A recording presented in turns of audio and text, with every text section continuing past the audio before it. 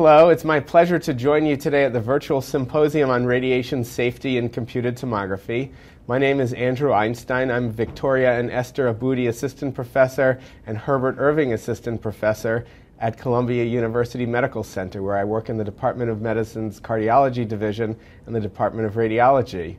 My first talk today is entitled Effects of Radiation Exposure from Medical Imaging. How good are the data, and why is it important to tailor studies for the clinical questions to minimize exposures? These are my disclosures. The entire session, which we're participating in today, is really focusing on detrimental effects of ionizing radiation in medicine. But I think it's important to preface this with a brief mention of the tremendous benefits that radiation-involving imaging involves. Improvement in diagnosis of our patients, improvement in prognostication, the ability to affect medical therapy, guide interventions, and ultimately, what's most important, to improve patient and societal outcomes with imaging. While radiation has its deleterious effects, a clinically important diagnosis, which is provided by many of these computed tomography and other radiologic exams which we perform, is really priceless in terms of its value to our patients. Over the course of this talk, I'm going to begin with a discussion of radiation terminology, then discuss radiation doses from common procedures, discuss the evidence of cancer risk at radiation doses that our patients receive, and how good this data is, discuss risk models and their limitations, and close with a discussion of 7 reasons why it's important for us to tailor our studies, so-called patient-centered imaging. So fundamentally, there are 2 types of damaging effects which can occur from radiation. Those are classified as tissue reactions and stochastic effects. Tissue reactions, which are also called deterministic effects, are due to radiation-induced cell death or cell damage, whereas stochastic effects are due to mutations. Tissue reactions typically will only occur above a particular dose called a threshold dose, and that's generally high, only after a large proportion of cells in a tissue have been affected by radiation. This threshold may vary from individual to individual, and the severity of tissue reactions can increase with dose. Examples of this are things like skin and hair changes. You can see in the illustration here, a patient had a serious skin burn due to radiation from a fluoroscopically guided procedure. In general, in computed tomography, we don't see tissue reactions. However, in the past couple of years, there have been a number, in fact, a few hundred cases reported to the Food and Drug Administration of tissue reactions from CT, particularly hair loss and skin erythema. Here's an example where one hospital inadvertently exposed patients to relatively high doses of radiation, and patients had severe reactions from that. In contrast to tissue reactions are stochastic effects. These are generally due to radiation-induced mutations, and their severity doesn't depend on the dose. They're stochastic, which means probabilistic. Either it occurs or it doesn't occur. The most common type of stochastic effect is a cancer, a neoplasm. These will generally occur only after a latency period, which for solid tumors will be at least 5 years, and for leukemias, at least 2 years. Another type of stochastic effects are hereditary effects, which occur much less frequently than neoplasms based on our current epidemiological evidence. The typical effects which we're concerned about in diagnostic imaging are stochastic, and a common assumption is that risk is proportional to dose at these low doses. How can we quantify the amount of ionizing radiation which our patients receive? This also introduces a number of terms. Fundamentally, there are 2 different types of ways which we can quantify radiation in terms of a risk, which is a probability of a deleterious effect, for example, cancer incidence or cancer mortality, or in terms of dose, which is a more direct measure of the effect of radiation on tissue or on a patient. Dose is a measure of energy deposition in matter. The most common or the most fundamental type of dose is an organ or tissue absorbed dose, which represents the concentration of energy deposited in that tissue. That's measured in units typically of milligray, where 1 gray is a special term for 1 joule of energy per kilogram of tissue. What we see used commonly in the literature is something called effective dose. Effective dose is a doubly weighted measure of the amount of energy deposited per unit mass. That's weighted firstly to reflect the type of energy, and secondly to reflect the relative radiosensitivity of each organ. Summed up over all organs, that defines the effective dose. An effective dose is measured in terms of another special unit called the millisievert. In addition, we have modality-specific measures of radiation. For example, in computed tomography, we have something called the dose-length product. Where does this come from? Well, it's derived from measurements which are made in specialized dosimetry equipment placed in specialized phantoms. We'll use something called a pencil ionization chamber and use a special CTDI or CT dose index phantom, perform measurements, and from that we can calculate the dose length product, which reflects both those measurements as well as the length irradiated. Our scanners do this for us, and they'll estimate a dose length product, and that will be provided typically with every patient's examination. We can estimate effective dose from this dose length product by multiplying by a conversion factor. More about that later. Now, what are typical effective doses by way of reference for some non-medical sources of radiation? For example, a chest X-ray is associated with an effective dose of about 0.2 millisieverts. If I were to fly from New York to San Francisco and be with you in person rather than be with you virtually, my round-trip flight would be associated with a typical dose of about 1/10 of a millisievert, or 5 chest X-rays. The radiation dose from the backscatter scanner in the airport is much less than that, but the background radiation to the U.S. public, which we're exposed to from natural sources, is actually much higher than a chest X-ray. It's about 3 millisieverts. So when we talk about dose in terms of number of chest X-rays, it can be misleading because we're all exposed to a chest X-ray or a few chest X-rays worth of radiation each week just from natural background radiation. Some radiation workers can receive much higher doses. In terms of common nuclear medicine and computed tomography procedures, typically these are on the order of 1 to 20 millisieverts, although they can vary. Some procedures are associated with higher radiation doses. For example, CT scans of the head, in general, will have much lower radiation doses than CT scans of the chest.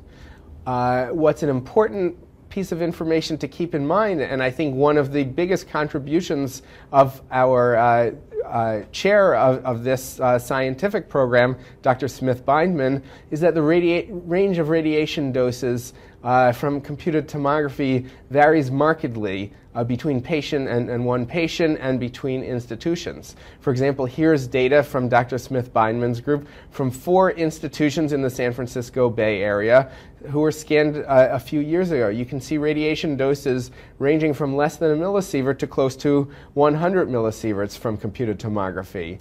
It varies depending on the procedure, but also depending on the particular scan of that procedure. In addition to the variability between scans and the high doses some patients receive and lower doses other patients receive, it's important to remember that radiologic testing can be layered or sequential. Numerous patients receive multiple procedures involving ionizing radiation. What do we know about the cumulative doses that they receive? What I'd like to talk about now is 3 studies addressing cumulative dose of radiation. The first of these studies is from the Brigham and Women's Hospital, where Dr. Sadikson and his colleagues looked at all patients undergoing CT at their hospital in 2007 and went back over a 20-year period to identify all diagnostic CTs that they had performed. This involved over 30,000 patients, about half of them women, and the average age was 57. The effective doses of radiation were estimated on the basis of the particular region of the body scanned. So it wasn't patient-specific dosimetry, but it still provides a rough approximation. What did Dr. Sadikson and his colleagues find? Well, their typical patient undergoing a single CT scan underwent a median of 3 and a mean of 6 CT scans at their hospital alone. 1% of patients received at least 38 CT scans. You can see the skewed distribution in the figure here. In terms of radiation dose, this was skewed as well. The average patient, or the typical patient, underwent a median, received a median cumulative effective dose of 24 millisieverts and a mean cumulative effective dose, due to the skew, of 54 millisieverts. 1% of patients had radiation doses of at least 400 millisieverts. So what lessons can we learn from this study? There are high rates of recurrent CT imaging, and procedure counts and cumulative radiation doses from CT are highly skewed. Another study, a larger study, looked at medical radiation exposure in a large insurance cohort. The data source was claims data from United Healthcare in 5 comparable markets across the United States: Arizona, Dallas, Orlando, South Florida, and Wisconsin.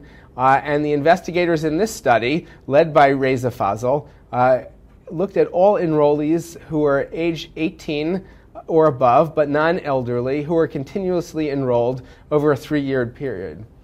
Cumulative doses were classified as being either low, that is less than 1 year's background radiation, moderate from that amount to the average annual worker limit of 20 millisieverts per year, a high, up to 50 millisieverts per year, which is the maximum 1-year worker limit, or very high above that. These are averages over the 3-year period from 2005 to 2007.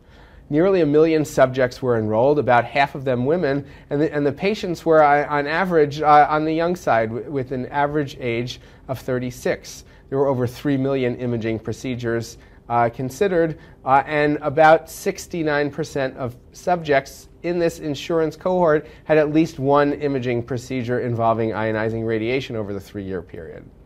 What did we find?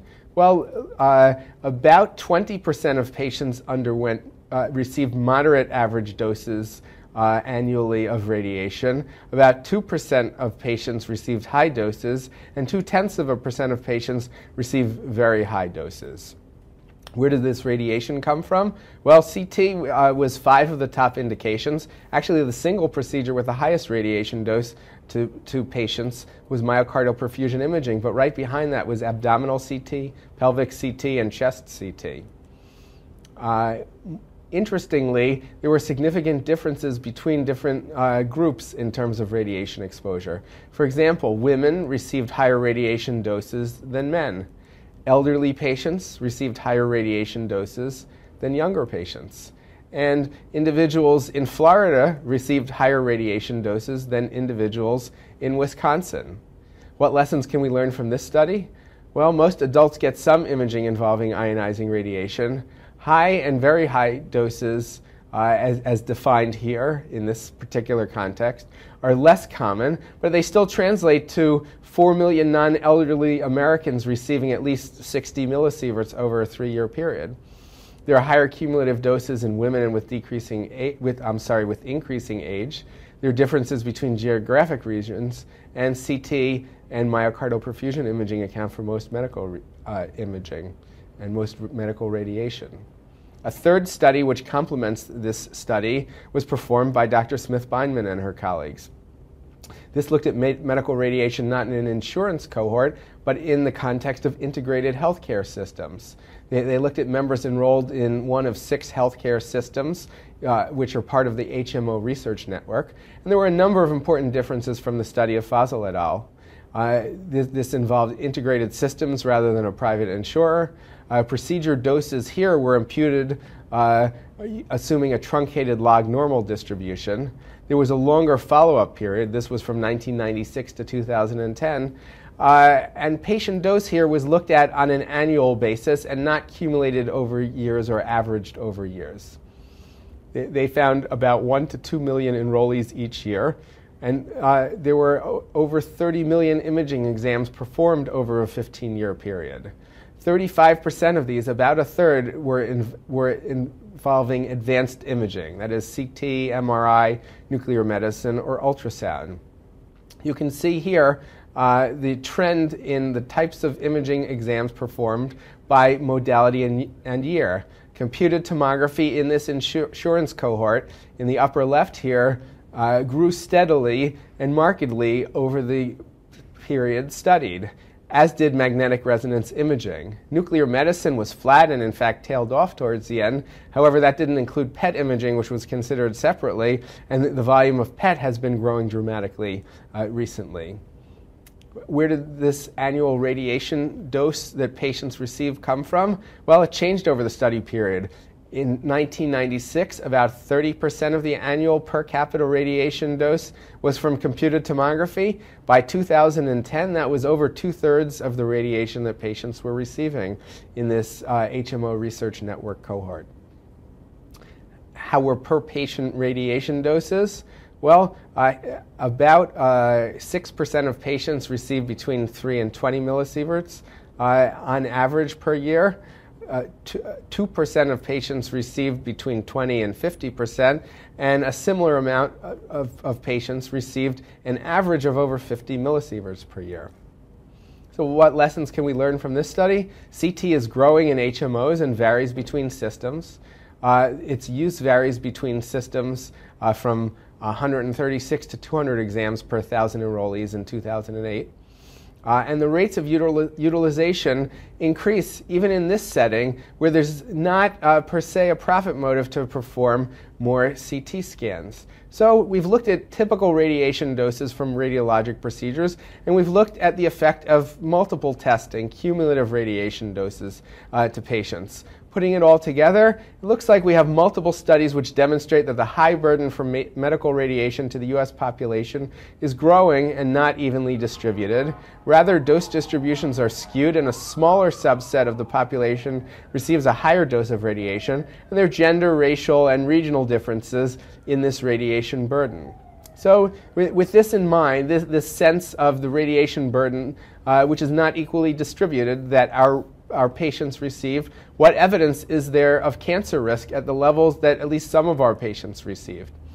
Well, it's difficult to answer this question. There are a number of properties of the ideal epidemiologic study from which one could draw conclusions about cancer risk from computed tomography. Ideally, since most of the people who are exposed to CT are adults, it would be a study of adults receiving a medical exposure, relatively low doses, because that's more generalizable to the general public, which doesn't receive such high doses of radiation. It would involve an acute, not a chronic exposure. It would be, for statistical reasons, a cohort study rather than a case control study, and it should have adequate statistical power. And the last one is the real kicker. That poses a challenge. This work, deriving from a report from the National Research Council, demonstrates the sample size required for adequate statistical power as a function of radiation dose. How many individuals we'd need in an epidemiologic study to detect a significant increase in cancer mortality in that cohort, assuming lifetime follow-up. As you can see, when radiation dose is 50 milligray, that would translate to 100,000 individuals in a study. If it's lower, the number of individuals required for adequate statistical power is even higher, 1 million or more. So it's difficult to have such large epidemiologic studies with such long follow-up. However, we do have some epidemiologic data which addresses and bears light on this issue. In particular, I'd like to talk about 4 different studies. Studies of Japanese atomic bomb survivors, of nuclear industry workers, of in utero X-ray exposure, and of pediatric computed tomography. You can see these check boxes.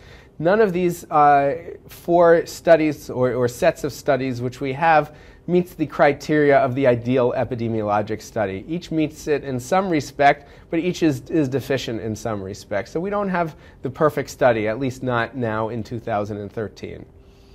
The atomic bomb survivors were studied in the context of the lifespan study. This has been a huge undertaking, and it's a joint effort between the Japanese and the United States governments, conducted by what's now called the Radiation Effects Research Foundation. The lifespan study characterized 120,000 individuals for whom we have pretty good dosimetric information about. How does this study work? Well, I'm going to provide a simplistic approximation, but in general, individuals who were within 2,000 yards of the hypocenter, that is ground zero, typically received radiation doses of over 100 millisieverts. Individuals between 2,000 and 300 yards, say, received most commonly doses between 5 and 100 millisieverts, and together these individuals are called the exposed cohort. These individuals are compared to those individuals who have radiation doses of less than 5 millisieverts, who are referred to as the non-exposed cohort. Those are people who were further away from the hypocenter or lived in Hiroshima or Nagasaki but happened to be out of town on that day. In any event, if we look at this 5 to 100 millisievert group, that is the orange ring, they constitute 65% of the exposed cohort. They received a mean dose of 29 millisieverts, and they had an excess relative risk of developing cancer of 2%, which was statistically significant. Where does this come from? Well, if we look at the total number of solid cancers observed in this orange ring, there were about 4,400. If we look at the number we would have expected projecting from the non-exposed group, we would have only expected 4,325. There are in excess of 80 cancers. This 80 into 4,000 or so comes to 2%, and that's where that 2% excess risk derives from. Another source of data is the 15-country study of cancer risk in radiation workers in the nuclear industry.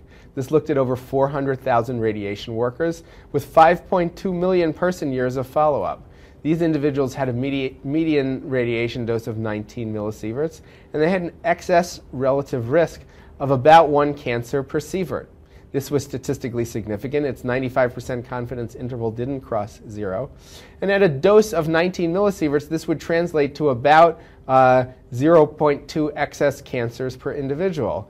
In other words, about 2% of the cancer deaths in the cohort could be attributable to radiation. Another source of data is the Oxford Survey of Childhood Cancer. This was a case-controlled study looking at all children dying of cancer in the United Kingdom at the age of less than 16.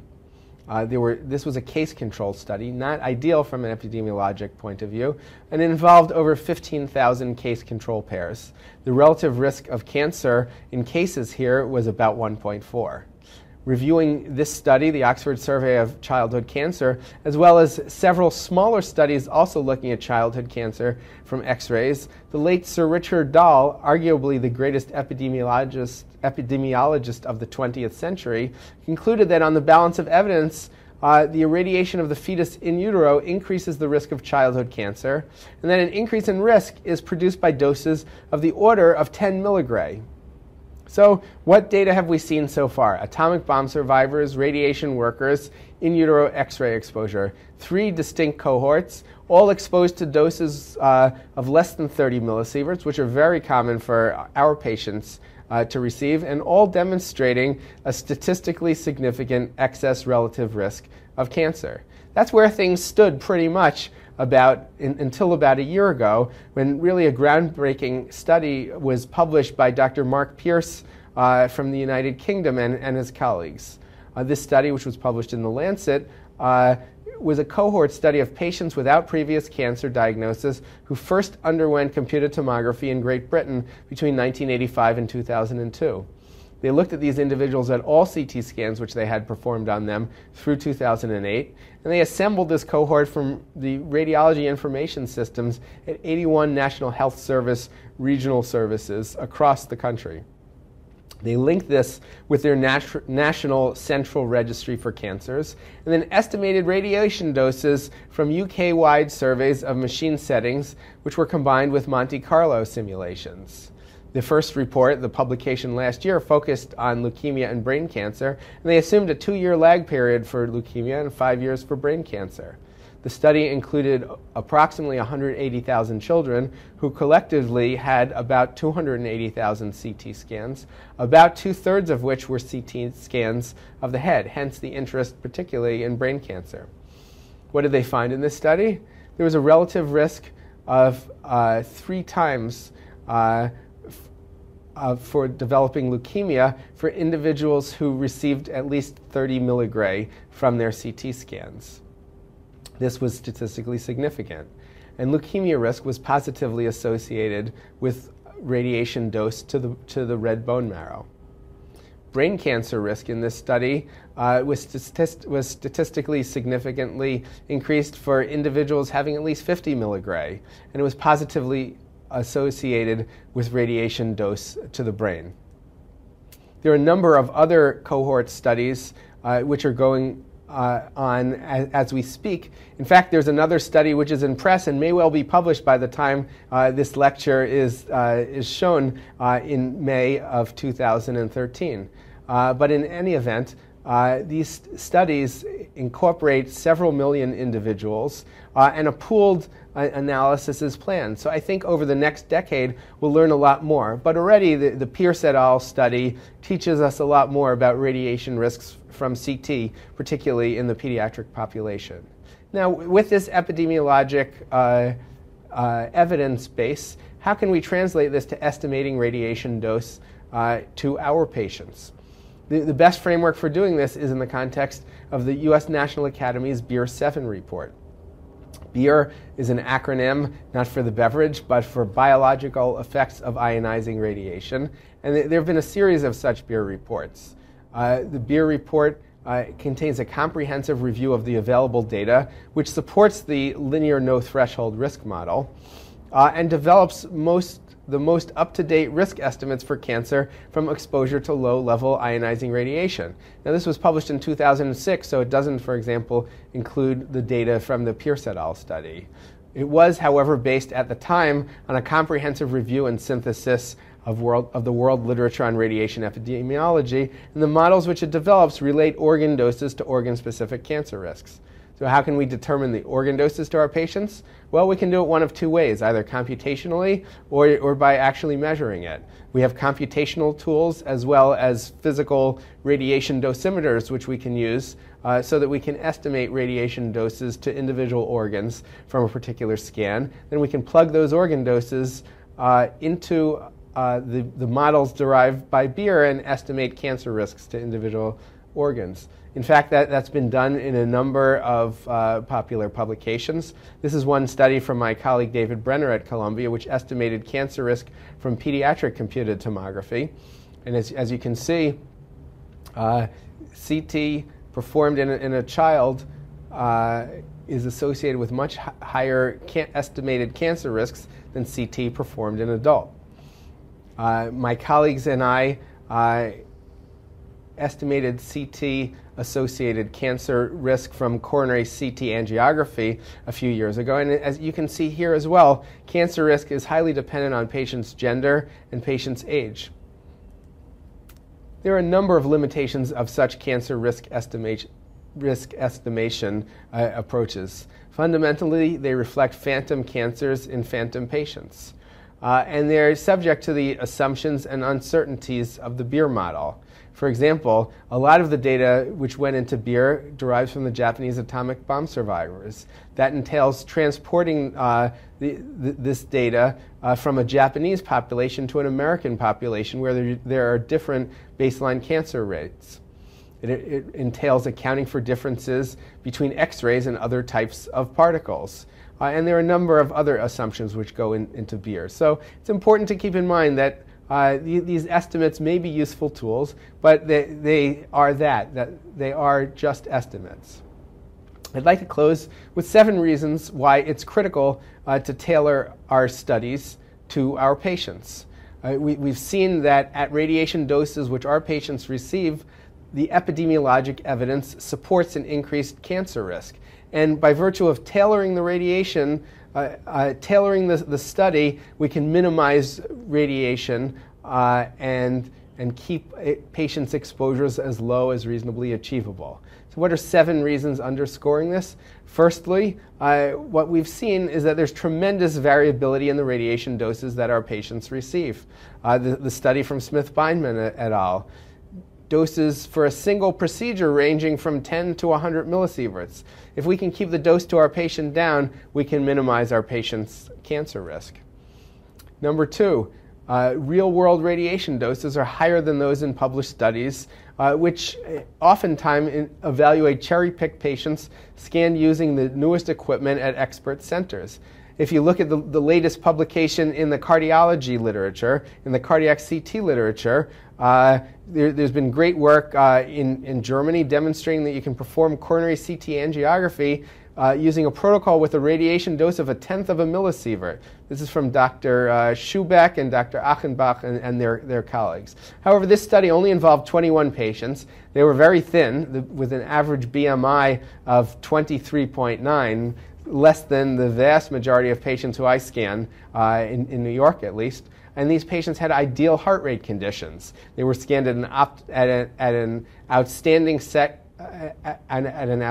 center with outstanding radiologists and state-of-the-art equipment. So under those circumstances, it may well be possible to conduct such scans. But if we look at real-world performance, or even performance in the context of clinical trials, the latest study, multi-center study evaluating computed tomography, was the RAMI-CAT2 study that was published in the New England Journal of Medicine several months ago. This compared patients with acute chest pain who underwent coronary CT angiography with those undergoing standard evaluation in 1,000 emergency department patients with chest pain at multiple centers. Half of those patients were randomized to CT coronary angiography, and in that study, the mean effective dose of radiation was 11 millisieverts, 2 orders of magnitude higher than in the paper from Germany. So while it may be possible in principle for patients to have very low radiation doses, in practice this benefit is not available to the vast majority of patients undergoing computed tomography. Another reason for concern, we may well be underestimating radiation doses. What we call 1 millisievert may not in fact be 1 millisievert. As we discussed before, these estimates of radiation dose typically come from the dose length product, which is reported by our CT scanner. We'll multiply that by a conversion factor, typically conversion factors which derive from European guidelines, and estimate the effective dose from that. Well, how are these k-factors, these conversion factors, determined? They're determined based on Monte Carlo simulations of CT scanners. But if you dig into the literature, these Monte Carlo simulations were performed quite a while ago using scanners which no one uses today. The Siemens DRH, GE 9800, and Philips LX, all single-slice scanners which really very few hospitals in the United States are using anymore. Moreover, these k-factors, conversion factors, derive from a previous definition of effective dose. And often they're applied to scan protocols which don't match those to which they're applied. For example, using a chest conversion factor for a cardiac scan. So if we look in the literature, there are a number of publications now which empirically determine proper conversion factors for cardiac scanners. All of these demonstrate conversion factors which are considerably higher than those used in practice. So when we estimate radiation dose, we may well be underestimating that dose. Another reason why it's critical to tailor the study of the patient. We may or may not be underestimating risk. Remember, the study from Pierce et al. Published in The Lancet last year. How does this data compare to the Japanese atomic bomb survivors? In fact, this was addressed in a recent publication of the National Council on Radiation Protection and Measurements, NCRP. This NCRP report found that direct comparison with the atomic bomb survivor would indicate risks in the Pierce et al. Study that are over 20 times higher in this medical circumstance than from the risks following the detonations at Hiroshima and Nagasaki. However, and rightly so, Pierce et al. Make comparisons with regard to the age at exposure and time after exposure, and conclude that while the risks were higher for their CT population, they were statistically compatible with the atomic bomb survivor data. So maybe atomic bomb survivor data, if anything, underestimates radiation dose. There are different interpretations of both of these sets of data, but the jury is still out on this one. Another reason why it's critical to tailor the study to the patient, is that even if the radiation dose to the patient is very low, if it's in an inappropriate study, that's too high a dose. And in fact, if we apply a study widely and multiply a very small risk by a very large population, that can still translate to many cancers. One illustration of this is the SHAPE guidelines. This is not a set of guidelines not offered by any of the major radiology or cardiology professional organizations, but more an ad hoc organization, the SHAPE Task Force. And they propose population-wide screening of all individuals within a certain age range, except for those who are very low risk, with an atherosclerosis test. Generally, that would be a coronary artery calcium scan. My colleagues at the National Cancer Institute and I performed some calculations to estimate the cancers which would be caused if 50 million Americans, as proposed by SHAPE, were screened with calcium scoring, even using a respectable dose of about 2 millisieverts. And we found that 5,600 cancers would be caused by this. So even though it's a very low dose procedure, if it's not appropriate, it shouldn't be performed. If there's no clear evidence supporting that it improves outcomes in patients, there's the concern that if translated on a population basis, we can cause a lot of cancers. Another reason why it's critical to tailor the study of the patient is that many tests are unjustified and inappropriate. In fact, there was a study, which I'll talk more about in another lecture in this conference, looking at 47 sites in Michigan and evaluating the appropriateness of coronary CT angiography. They found without any intervention at baseline, only about 3 out of 5 CT scans, coronary CT angiograms, were appropriate. The other 2 out of 5 were inappropriate, uncertain, or unclassifiable.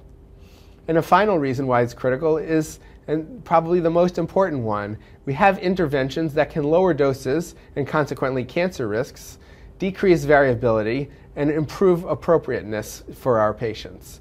This will be the subject of many subsequent talks in this conference aimed at particular applications. But by virtue of lowering doses, decreasing unnecessary variability, and ensuring that all studies are appropriate, we can reduce this radiation burden to patients. So in conclusion, medical imaging undoubtedly has many benefits. Many patients, however, receive high radiation doses from medical imaging, and the available epidemiologic data, while imperfect, suggests an increased cancer risk at these doses. We can estimate this cancer risk, and there are numerous reasons why we should tailor each study to the patient and to the diagnostic task, what we refer to as patient-centered imaging. With that, I'd like to thank you for your attention and open up the discussion for questions. Thanks so much.